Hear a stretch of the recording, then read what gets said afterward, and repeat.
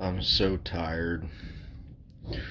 I'm so tired of the constant struggle to find meaning. And as generic as that might seem,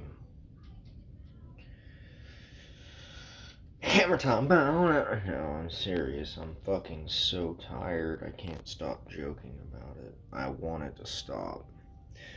The monotony of everyday life, the constant strive to make a few bucks and to survive off of those few bucks.